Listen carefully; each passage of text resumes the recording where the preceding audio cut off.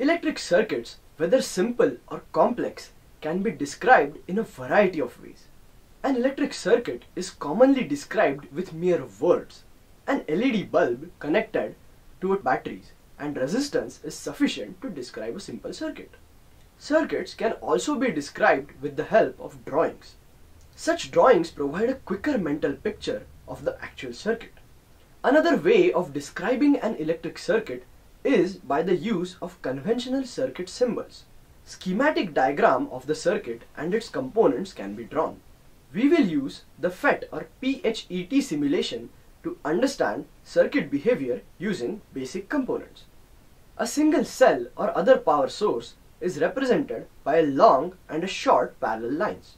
A collection of cells or battery is represented by a collection of long and short parallel lines. The long line is representative of the positive terminal of the energy source, and the short line represents the negative terminal. A straight line is used to represent a connecting wire between any two components of the circuit.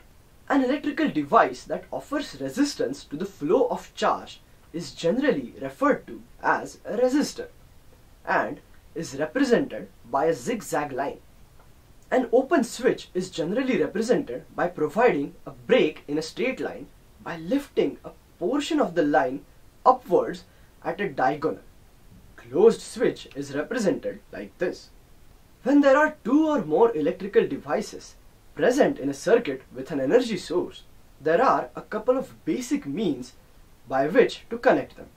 They can be connected in series or connected in parallel. Suppose that there are three light bulbs connected together in the same circuit. If connected in series, then they are connected in such a way that an individual charge would pass through each one of the light bulbs in consecutive fashion. When in series, the charge passes through every light bulb. If connected in parallel, a single charge passing through the external circuit would only pass through one of the light bulbs. The light bulbs are placed within a separate branch line, and a charge traversing the external circuit will pass through only one of these branches during its path back to the low key terminal. The ways in which devices are connected will have a major effect upon the overall resistance of the circuit, the total current of the circuit, and the current in each device. A series circuit can be constructed by connecting light bulbs in such a manner that there is a single pathway for charge to flow. The bulbs are added to the same line with no branching point. As more and more light bulbs are added, the brightness of each bulb gradually decreases. This observation is an indicator that the current within circuit is decreasing. So, for series circuits, as more resistors or bulbs are added, the overall current within the circuit decreases. This decrease in current is consistent with the conclusion that the overall resistance of the circuit increases. A final observation that is unique to series circuits is the effect of removing a bulb from a socket. If one of the three bulbs in a series circuit is unscrewed from its socket, then it is observed that the other two bulbs immediately go out. In order for the devices in a series circuit to work, each device must work. If one goes out, they all go out. Suppose that all the appliances in a household kitchen were connected in series. In order for the refrigerator to work in that kitchen, the toaster, oven, dishwasher, and overhead light would all have to be on. In order for one device in series to work, they all must work. If current is cut from any one of them, it is cut from all of them. Quite obviously, the appliances in the kitchen are not connected in series. Let us connect the three bulbs in parallel. We will also connect an additional bulb outside these parallel branches so that the effect of addition or removal of individual bulb can be seen. The addition of bulb causes the indicator bulb to get brighter.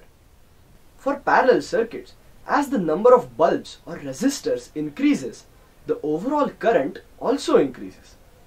This increase in current is consistent with a decrease in overall resistance. Adding more resistors in a separate branch has the unexpected result of decreasing the overall resistance. If an individual bulb in a parallel branch is unscrewed from its socket, then there is still current in the overall circuit and current in the other branches. Removing the third bulb from its socket has the effect of transforming the circuit from a 3-bulb parallel circuit to a 2-bulb parallel circuit. If the appliances in a household kitchen were connected in parallel, then the refrigerator could function without having to have the dishwasher, the toaster, the garbage disposal and the overhead lights on. One appliance can work without the other appliances having to be on. Since each appliance is in its own separate branch, turning that appliance off merely cuts off the flow of charge to that branch. There will still be charge flowing through the other branches to the other appliances. Quite obviously, the appliances in a home are wired with parallel connections.